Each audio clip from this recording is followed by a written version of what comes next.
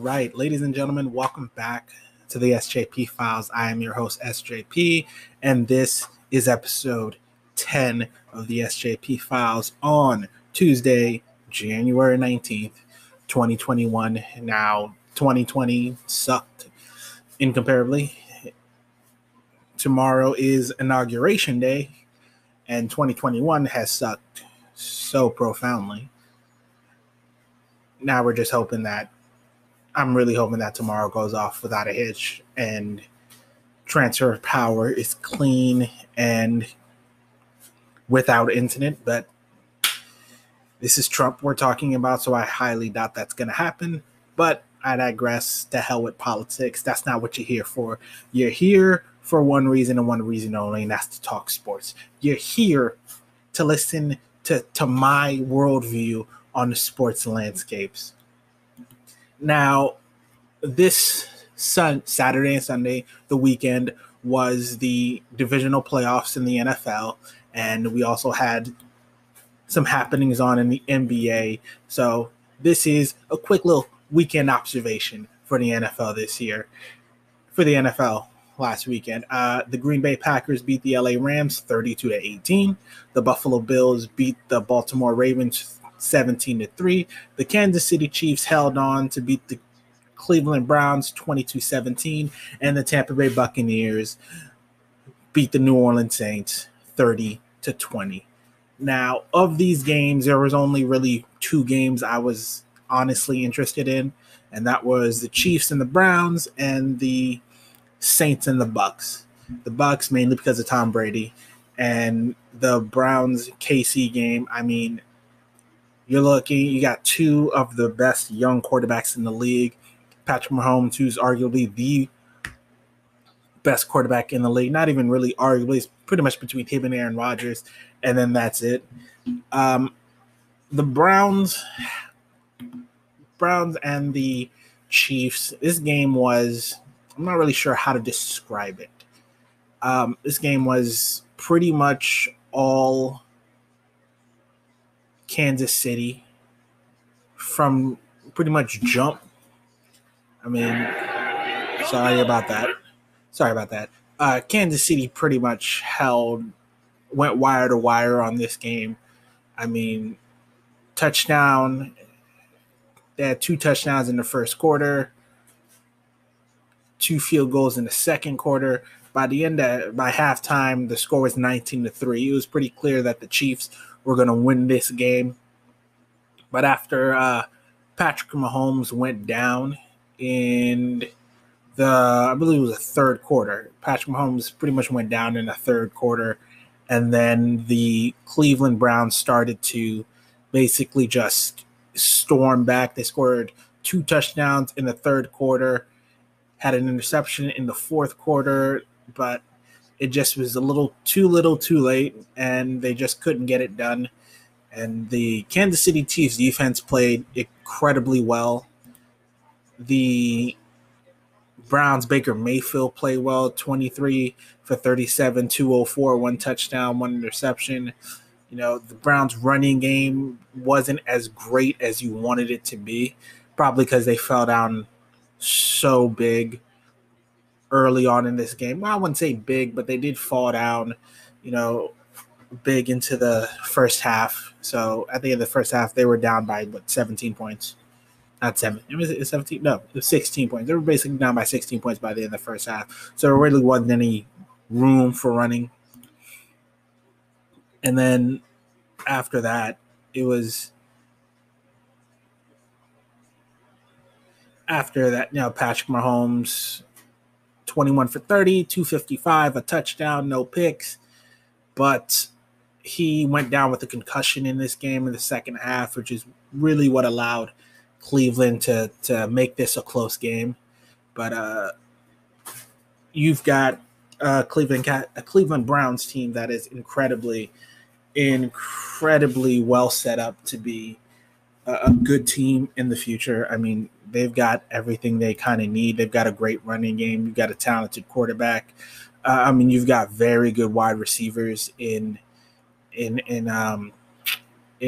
got Rashad Higgins. David Njoku, Jarvis Landry. And in the backfield, you got Nick Chubb and Kareem Hunt, depending on if Kareem resigns this season. But overall, this wasn't the game I expected. I didn't really expect this game to be close. I expected this game to kind of be a blowout because I expected the Chiefs to really assert their dominance. I know they haven't really been blowing teams out this year like they were doing last year and the year before. They've been kind of just cruising along. And this game would have ended to me in a blowout if not for the injury to Patrick Mahomes. So, the Chiefs heading to the AFC Championship game. And in the NFC, the Bucks and the Saints. The Bucks outclassed the Saints pretty much most of this game as far as I'm concerned. I know at the end of the first quarter, it was 6-3 Saints up. And then in the second quarter, the Bucks went up 10-6.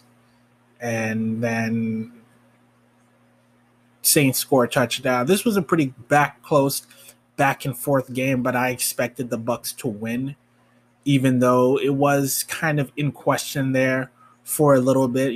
After the second half, it looked like at the beginning of the third quarter that the Saints might start to pull away, but the Bucks came back, scored a touchdown, scored a field goal, and then scored another touchdown in the fourth quarter, and the Saints kind of just couldn't keep up. They just got outplayed in the back half of the third quarter and in the fourth quarter, and the Bucks just took this one. Tom Brady in his 80th conference championship game. If Tom Brady wins the NFC, I think he'll be one of the very few quarterbacks to win both an AFC and NFC championship game. I also believe if he could win a Super Bowl, this will be his 7th and will probably make him, to be honest, unquestionably the greatest football player ever, maybe. But that's just Tom Terrific doing it again, putting the entire putting this team of young kids on his back and showing them how to win. As for Drew Brees, 19 for 34, 134 yards, 1 touchdown, 3 interceptions. The Buccaneers defense really made Drew's life hell in this game. Picked him off on 3 separate occasions. Picked him off in the second quarter. They picked him off twice in the fourth quarter to seal this game. And there we go, baby. That's all that really matters. Now to the NBA. And this is really the thing I love to talk about. It's what I spend most of my time talking about. I believe the Week 5 power rankings are out for the NBA. I believe last week we did Week 4, but this is the Week 5 power rankings. Before we get to that, we had a couple things. Kyrie Irving missed his 7th straight game. I believe people are trying to see if they can get him to play tomorrow night on Wednesday, the 20th, Inauguration Day. Oh, good God. But he had a couple games postponed last night. CJ McCollum, who's been having a phenomenal year this year, he's going to be out for 4 weeks with a fractured foot. He's going to miss about 20 games, give or take. The Cavs are looking to trade Kevin Porter Jr., Damian Lillard and Kevin Durant are named NBA Players of the Week. Kevin Durant has, without question, slid himself into the MVP conversation, a year after rupturing his Achilles. Miles Turner, he's day-to-day with a fracture in his right hand. And that's pretty much. Also, Ja Morant made it back from his ankle injury a little earlier than I expected him back. Played, 2 days ago? I forgot who he played against, honestly, but I know he's back, and I know last night they played against, I believe it was the Suns. So, it was the Suns. I don't think that was his comeback game against the Suns, but he did make it back, and I believe they did win. Yep, and they won 108-104. that's the first game I'm going to talk about. The Phoenix Suns and the Memphis Grizzlies. The Suns are 7-5, and the Memphis Grizzlies are 7-6. Early in the season, but both have kind of, but you could see both teams, and the Memphis Grizzlies played very well while Ja was on the shelf momentarily. It was very surprising. I thought they were going to go on a big losing streak, but they didn't. They played a lot of tough games against a lot of tough teams. Played the Lakers great a couple times in that stretch. I mean, they're 6-4 in their last 10 games. They're on a 5-game win streak. I mean, they played the Lakers very well in the 2 meetings they had last week. Not last week, or the week before, I believe it was. But Kyle Anderson, 10 points. Brandon Clark, 17 points. Xavier Tillman, Dylan Brooks, John Morant had 17 points, 10 assists. Grayson Allen had 16 points off the bench. So did Desmond Bane. Desmond Bane has been really establishing himself in this rookie class. He's without question he's like one of the steals of this draft. They found him at the 30th pick. I mean, attended TCU. His numbers don't look impressive, but if you were watching his games, especially against the Lakers, he was putting up numbers, and he's a great addition to this team. He might not be their second scorer, but he's an absolutely great addition to them. He's what, 6'5". I mean, 215. He's big, he's strong, he's got a stroke. I mean, he just looks great. Last 5 games haven't been impressive stats. 10 points, 9 points, 3 points, 10 points, 10 points. But his plus minuses are always great on the court. 16 plus minus of 16, plus minus of 18, plus minus of 13. Steals, assists. He's not a great rebounder, but rebounds well enough, and he's a good 3-point shooter. He's a good 3-point shooter, which is what every team could possibly use. And on the Phoenix side, Phoenix is, I say, 7-5. Phoenix is 7-5. Mikal Bridges, 17 points, 8 rebounds. Cameron Johnson, 10 points, 4 rebounds. DeAndre Ayton, 18 points, 16 rebounds. Devin Booker had only 12 points, and Chris Paul has 16 points. Now, DeAndre Ayton isn't where I thought he would be. I thought he was going to be a guy who's going to average 24 and 12 this year. He's got the 12 rebounds, but he's only averaging 13 points, which I am very kind of disappointed. And I thought he was going to take a bigger leap this year, kind of really step to the guys who were in his draft class, guys like Trae Young and Luka Doncic. But this year, he's kind of taken a step back offensively. I don't know if that's because of Chris Paul's addition to the team, or if it's because he might have just regressed, or he's just having a slow start to the year. But he needs to get his game up, because if this team really wants to contend, then they're going to need him to really expand his game. You can't be just having him this game was good for him. 18 points, 16 rebounds, 4 offensive rebounds. He had, no steals, 1 block. But he needs to be either a bigger force defensively, or he needs to really get better offensively. And Devin Booker himself isn't having the greatest year.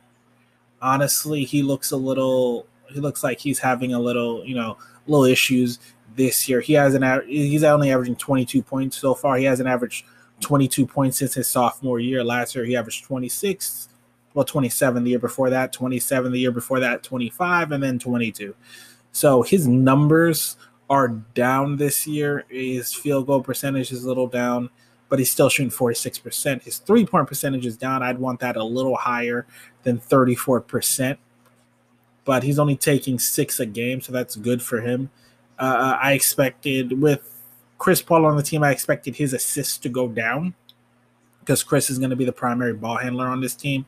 But overall, his numbers seem to have gone a little down kind of across the board, and that's not what I was expecting from him. I was expecting a little more, a little more play from him. But Ja Morant coming back has definitely energized the Memphis Grizzlies, and I could see them kind of going in on a little run here and stacking up some wins behind Ja, and with CJ McCollum losing CJ McCollum for like the next 4 weeks. The Portland Trailblazers, I could see them definitely sliding back, even if they've got Damian Lillard. This is the Western Conference, still the deepest conference, and you still got a couple of really good teams who kind of aren't really playing well yet. You got the Denver Nuggets, who are only at who are 6-7, and the Dallas Mavericks, who are 6-7. Dallas just got Kristaps Porzingis back, but neither of these teams are kind of playing up to their potential, even though Nikola Jokic is averaging a triple-double out here in Denver. But these two teams, you got the New Orleans Pelicans, who also aren't playing well. I mean, these three teams I very much expect to kind of, put some work back in. I expect both of them to kind of get better. The New Orleans Pelicans are kind of, what's someone looking for? They're not where I expected them to be. I expect them to be a lot better this year, especially they're older and they've played well. I mean, they lost to Charlotte and they had their game postponed against Dallas, and then they lost to the Clippers, and then they lost to the Lakers. They beat the Kings. So now tonight they play the Jazz, and the Jazz look great.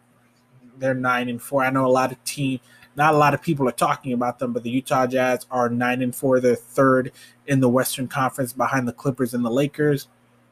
Clippers are 10-4, and Clippers are 10-4. The Lakers are 11-4. Clippers fresh off, I believe it was fresh off a win against the Indiana Pacers, and the Lakers fresh off a loss against the Golden State Warriors. Now they're going to be playing the Milwaukee Bucks on Thursday on TNT, which is a game I can't wait to watch. Unfortunately, I'll be at work, so that's not going to happen. God, I hate my schedule sometimes. Night shift, man. It's the night shift. But that's pretty much that for that game. Next, we have the debut of James Harden in Brooklyn against the Orlando Magic. James Harden came in, drops a triple-double. This dude drops a triple-double in his debut with the Brooklyn Nets. The Nets win 122-115. Not a lot of defense in this game. Tremendous amounts of offense. Kevin Durant had 42 points. James Harden had 32 points. Joe Harris getting some open shots with the gravity of those two guys. He's going to get a lot of open shots. He had 17 points. Jeff Green moving into the starting lineup. He had 10 points, 4 rebounds. DeAndre Jordan, what more is there to say? Just DeAndre Jordan. James Harden, 32 points, 12 rebounds, 14 assists. Kevin Durant, 42 points, 4 rebounds, 5 assists. This is pretty much how this is going to go. They look great together. It feels like they kind of just slipped back into their OKC kind of ways. James is a much better scorer now than he was then. And Durant's a lot more confident now than he was then also. Their games have matured so much, but it still feels like these two guys really know how to play with each other. The real question is, how are they going to play with Kyrie Irving? Because their defense is terrible. And you saw that in the last few minutes of the Bucks-Nets game, where the Bucks really didn't have a lot of difficult shots, really didn't have to make a lot of difficult shots in the bottom half of the fourth quarter. I mean, the last 4 minutes of the fourth quarter, the Bucks were kind of getting open shots and open layups and open jump shots and open dunks. So I knew the defense wasn't going to be great, but they need to add some guys in the buyout market. First of all, they need a rim protector.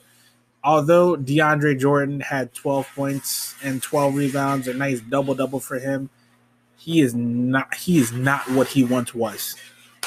I don't know how many games you're going to get from DeAndre Jordan to give you 12 and 12, but Kevin Durant had 30 in this game.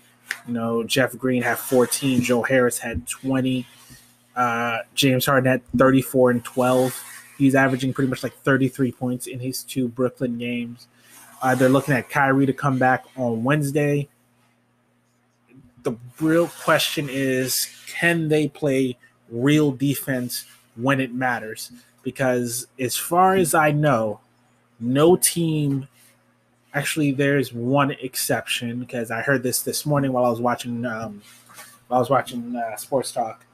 As far as I know, there's only one team to win a championship in like the last 40 years and not be a top 15 defense, and that's the Los Angeles Lakers, the 0-1 LA Lakers, when Shaq in his prime and you had a young Kobe.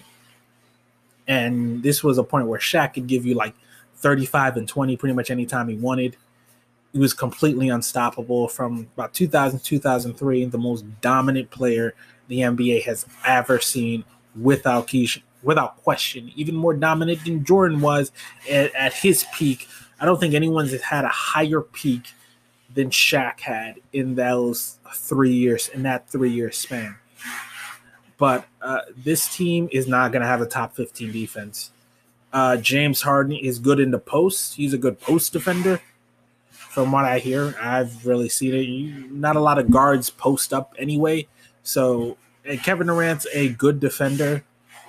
Jeff Green's an okay defender. DeAndre Jordan, like I said, is not what he used to be. Joe Harris isn't a good defender. James Harden is not a good perimeter defender. Kyrie's not a good perimeter defender.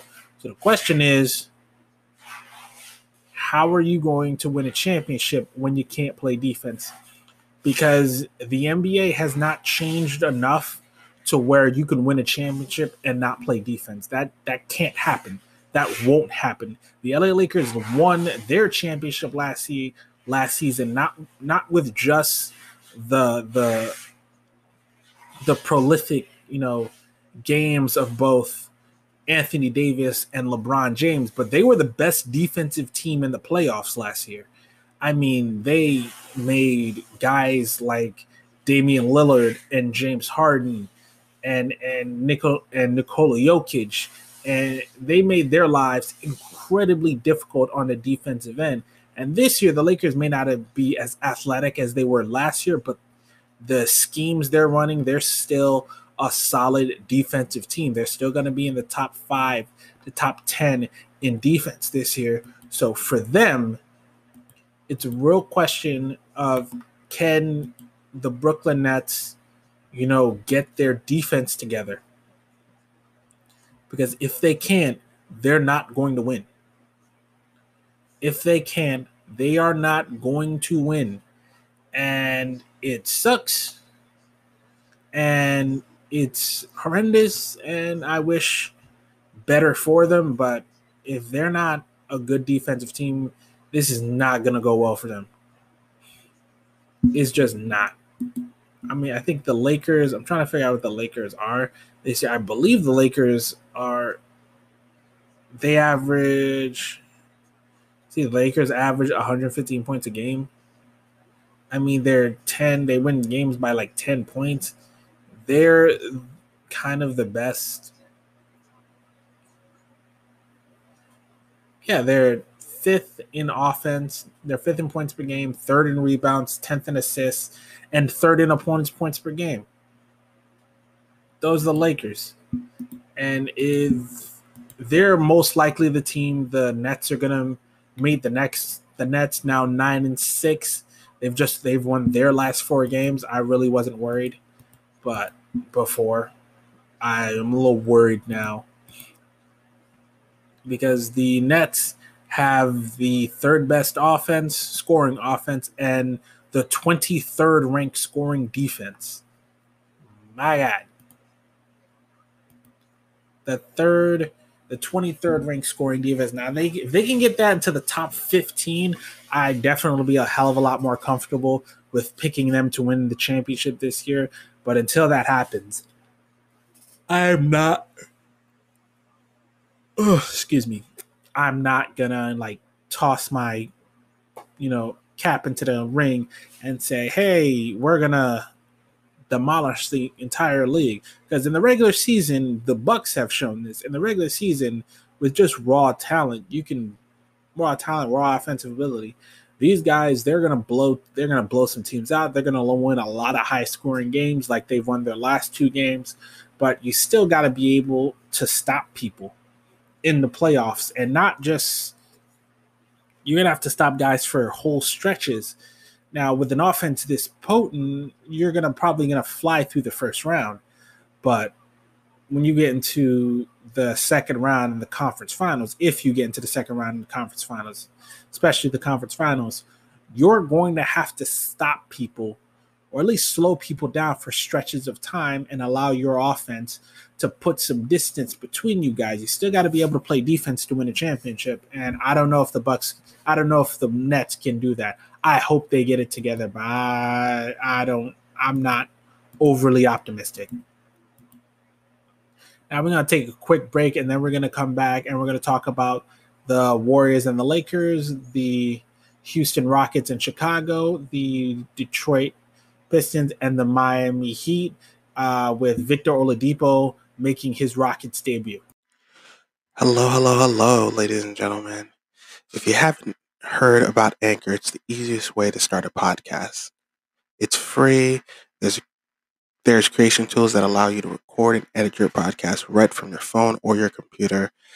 Anchor will distribute your podcast for you so it can be heard on Spotify, Apple Podcasts, and many, many more. You can make money from your podcast with no minimum listenership. It's everything you need to make a podcast in one place. Download the free Anchor app or go to anchor.fm to get started. All right. We just paid some bills, but we are back now. Now, as we left off, I told you guys we're going to talk about the Golden State Warriors and the LA Lakers game. Now, the Lakers led this game pretty much all the way through until roughly about the fourth quarter, when they kind of just blew of a double-digit lead to the Golden State Warriors, and it happens sometimes. Steph Curry did not have a great shooting game. 8 for 22, 3 for 12 from three-point land, but Kelly Oubre Jr. stepped up in a big way. It looks like his shot's starting to fall. Andrew Wiggins gave you some points, gave you some buckets. Damon Lee, I know Damon Lee's their guy off the bench, didn't have a great game. But LeBron didn't exactly have a great offensive game himself. He was 6 for 16, 2 for 7 from 3. Anthony Davis was 6 for 16, 0 for 1 from 3. He had 17 points and 17 rebounds. Dennis Schroeder had 25 points. He had a good game. Bad game from 3, though. Kyle Kuzma gave you 15 off the bench, and Montrezl Harrell gave you 17 off the bench. Now, that's what's great for the Lakers, but this is one of those games that I wouldn't say is not indicative of where both of these teams are. The Warriors are 7th in the Western Conference at a 7-6 record, and the Lakers are 11-4. Like I said, this game is not really indicative. This is one of those games that happens in the middle of the year where a really good team loses to a team they shouldn't lose to. And this is, Steph's kind of been, trying to find his range. He's finding it a lot harder to get open shots without Klay Thompson on the court. Kelly Oubre's not that guy. Even though he shot 50% from the field, he only shot 25% from 3. And Andrew Wiggins shot 60% from the field and 60% from 3. He still only had 18 points, 3 rebounds, 1 assist. So he kind of did everything but.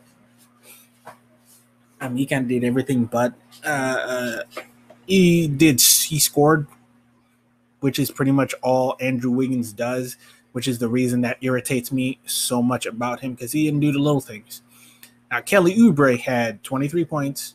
He had 4 rebounds, 2 of which were offensive rebounds. He's not a great passer, so no assists, but he had 2 steals and 2 blocks. He does the little things that you like to see in a player, and I do really like Kelly Oubre Jr. He's streaky. He's a streaky player, but he does the little when his shot's not falling and when his shot is falling, he does the little things that help you win, and that's what he did last night. James Wiseman putting in work as usual. James Wiseman did not have a great game. He had 4 points, 3 rebounds. He only played 12 minutes. He started, but he only played 12 minutes. I think he got hurt in this game. I didn't really watch the game. I saw some of the highlights, but I think he got hurt, which is one of the reasons he only played 12 minutes. Marc Gasol, the Lakers themselves, they just had a bad shooting night. This is not a game that is going to make me, take a step back like some people I know. Like I was watching Undisputed a little bit this morning, and Skip Bayless, talking about the Lakers once again. I didn't really watch the whole thing because I already know what Skip's going to say. Oh, how can you be the greatest player alive? How can you be the greatest player of all time if you're losing to the Warriors in January? It's January. We are 5 weeks into the season. They lost to the Warriors. Woohoo. Whatever. Doesn't matter. We still got 60-plus games to play. And the Lakers are going to be the top seed in the Western Conference, most likely. Or one of the top 2 seeds in the Western Conference, depending on whatever the hell the Clippers managed to get. I know the Clippers have played very well in their last 10 games, but they still don't worry me whatsoever. The only team that really worries me in the NBA, if I'm a Lakers fan, it's if the Brooklyn Nets get a defense. That's the only thing that worries me. I still think the Boston Celtics are too young. The Philadelphia 76ers, I've said it before, I'll say it again. Ben Simmons and Joel Embiid cannot win a championship together. They can't. Their games do not work in a playoff setting together. They don't. Giannis Antetokounmpo's offensive game has not evolved to the point where it worries me in the NBA Finals. That's pretty much it in the Eastern Conference. And as for the Western Conference, when playoff P begins to show up, when playoff P exists, then I might, when he actually exists, when he manifests himself into the playoffs, I will believe the Clippers have a chance to beat the Lakers. But until I am proven otherwise, Paul George is going to fall apart in the playoffs like he does every year. He's going to have 1 or 2 games of playoff series where he just completely just doesn't show up. The Utah Jazz don't have enough offense. The Phoenix Suns don't have enough experience. The San Antonio Spurs, incredibly well coached, don't have the talent necessary. Same thing with the Portland Trailblazers. The Golden State Warriors, I don't think, are healthy enough, and the Memphis Grizzlies are way too young. Now, the Dallas Mavericks and the Denver Nuggets, if they can get their offenses going, maybe. And if Kristaps Porzingis can stay healthy and Nikola Jokic can figure out a way to play some defense on Anthony Davis, then maybe. But until then, I'm not worried. Now, the Houston Rockets played the Chicago Bulls. Houston lost, 125-120, but that's not what really this game was about. This game was about the Rockets' debut of Victor Oladipo, who came in, dropped 32 points, 5 rebounds, 9 assists, along with Christian Wood, 30 points, 9 rebounds. You had Eric Gordon, who had 21 points, 4 rebounds. I mean, this team, from what I saw, Victor Oladipo and Christian Wood could be a deadly conversation. Vic is averaging 21 points, 5 rebounds, 4 assists. Right now, he hadn't played since the trade, before the trade, but a great first game. He looked good. He's not as explosive as he was before the leg injury, but he's better. I think he's better offensively. It looks like he's definitely worked on his offensive game since his injury. I hadn't had a chance to really watch him play this year. This is one of the first games I did get a chance to watch him play, and it very much looks like he's not back to what he once was, because I don't think he'll ever be that ever again. But he's never going to be that athletic again, that explosive, but he's still a good shooter. He still get hot. He's great in the mid-range. He knows how to attack and finish at the rim.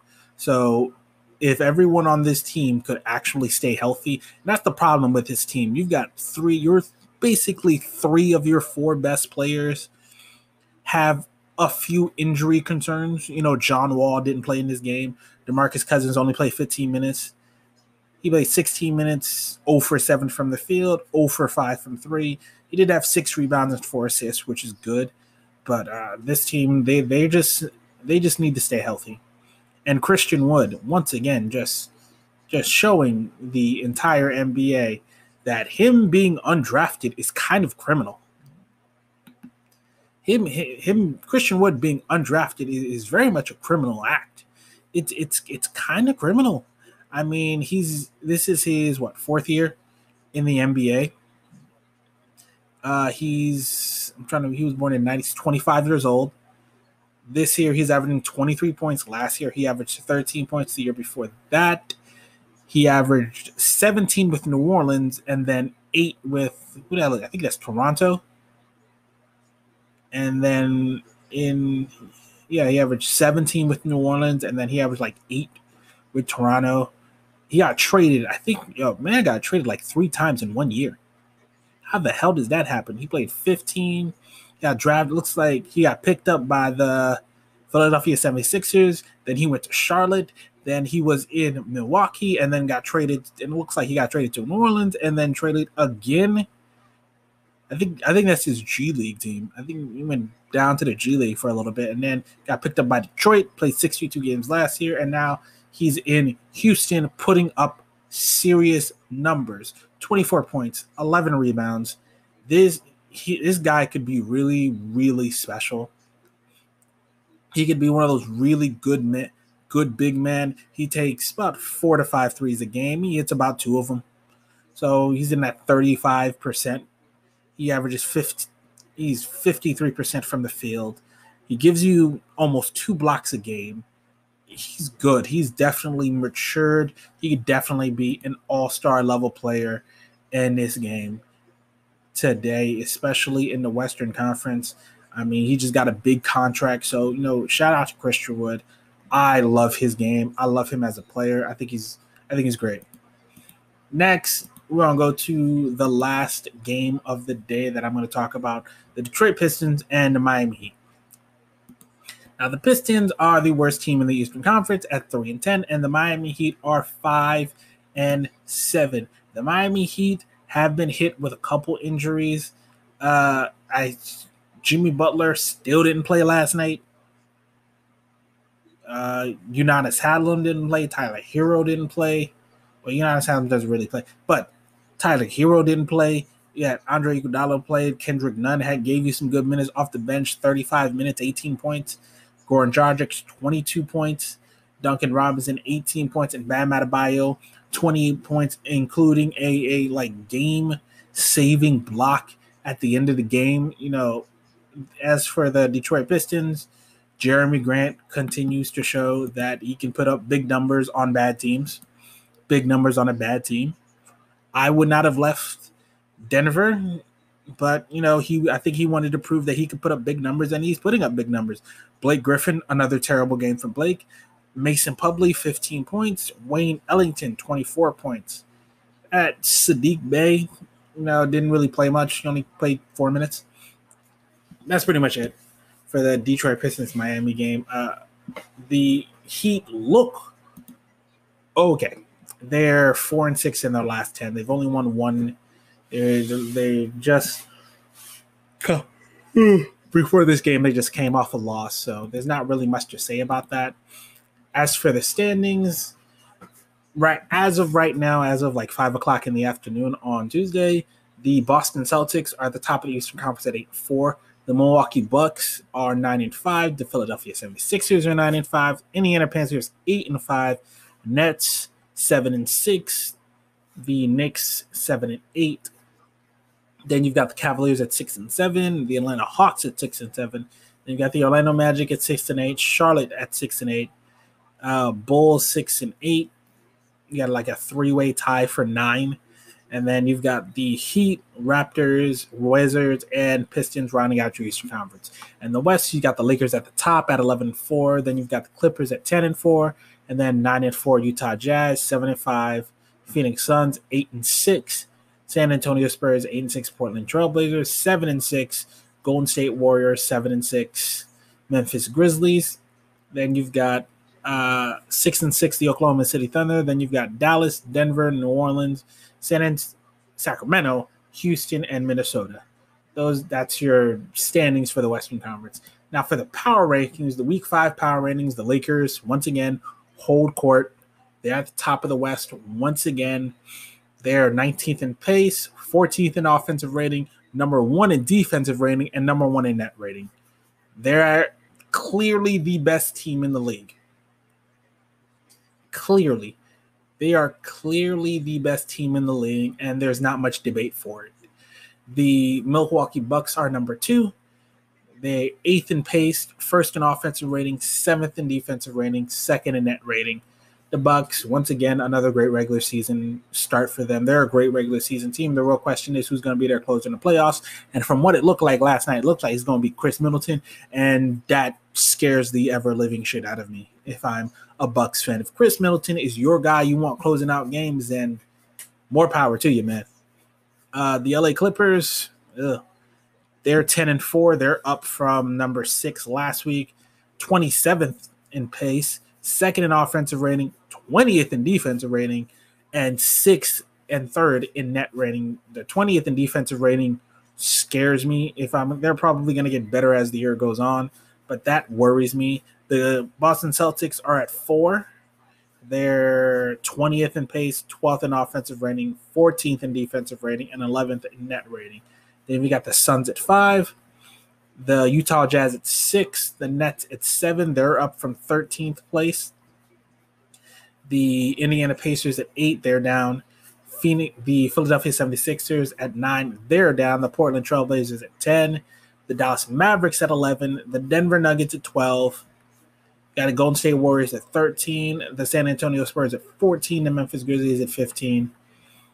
The Pelicans at 16. The Raptors at 17. They're 4-8, which is shocking. I did not expect them to kind of just fall off a cliff. They look really bad. They look really bad, and I was not expecting them to have this poor of a start in the year. The Miami Heat are 4-7. Same thing with the Heat. I also didn't expect them to have this slow a start. The Charlotte Hornets are 6-8. They dropped from 15. This is kind of what I expect the Hornets to be kind of. I do expect them. I do want them to make the playoffs. I expect them to make the playoffs, or at least be in that bubble tournament. They're going to be hovering around 500 pretty much the whole year. Oklahoma City Thunder at 20, kind of a little better than I expected. The New York Knicks only 2 games below 500, and we'll see if that lasts. The Atlanta Hawks, I expected them to be better. The Cleveland Cavaliers, I expected them to be worse. The Houston Rockets, with the trade of James Harden, and you got the additions of Victor Oladipo. John Wall hasn't really been healthy yet. John Wall and DeMarcus Cousins are still kind of finding their way. So I expect them to be bad this year, maybe even get a high draft pick. The Orlando Magic started hot, but, man, they got decimated by injuries. Sucks for them. It really does. With the loss of Markelle Fultz, they've kind of just they've lost their last 5 games. I think they started the season like 6-2, and now they've lost 5 straight. Now they're 6-7. It hurts. It really does. Sorry, Magic fans. And the Bulls, I expected them to suck a little bit more, but it just shows that they're kind of growing up. They're evolving. They're kind of just. I'm trying to think about it. their games have evolved. Detroit Pistons suck as much as I thought they would. The Washington Wizards are crazy how bad they are right now. The Sacramento Kings, I expected them to be a little bit better, and the Minnesota Timberwolves, I expected them to suck. I expected them to suck because they always suck. And Karl-Anthony Towns puts up nothing but empty stats. He puts up great stats, but empty stats. I want to see what he can do on a actual, when someone holds him accountable, because I don't think he can be the leader of a team to win a championship. I don't think he can be the best player on a team to win a championship either. He may have that kind of talent, but he does not have that kind of personality. And those are your Week 5 power rankings. Now, I'm going to put up episode 11 is going to go up on Thursday. Yeah, episode 11 is probably going to go up early Thursday morning. I wish I could do a little bit later. Actually, I think I can do a little bit later. But episode 11 is probably going to go up around noonish, 1, maybe 2 p.m. On Thursday. On Thursday's show, I'm going to talk about what happened tonight and tomorrow night in the NBA. I'm going to preview the TNT games on Thursday. I'm also going to talk a little bit about the conference championship games in the NFL, the Green Bay Packers and the Tampa Bay Buccaneers, and the Bills and the Kansas City Chiefs. Hopefully, Patrick Mahomes gets cleared after his concussion so that he can play in the AFC Championship game, because if the Chiefs lose to the Bills because Patrick didn't play, I'm going to be very irritated. The hell with Bills Mafia. I know last week I said I don't really have any animosity towards Bills Mafia, but I got a Bills fan at work and he irritated me. So my hostility towards Bills Mafia is very real. So you all go straight to hell. Every single one of you Bills Mafia motherfuckers can eat my shorts. Shout out to Bart Simpsons. Had to take a little water there. But that's it for episode 10 of the SJP Files. You know what it is. You know how I do it. This is another solid episode. We'll get better as time goes on. We'll start, playing on segments. I'm probably going to end up doing like a weekend observation segment on the Tuesday episode, and then a weekend preview on the Thursday episode. That's kind of where I'm feeling right now. But we'll see you Thursday after the inauguration. Once again, hopefully nothing goes wrong. Thank you for listening, ladies and gentlemen. See you soon.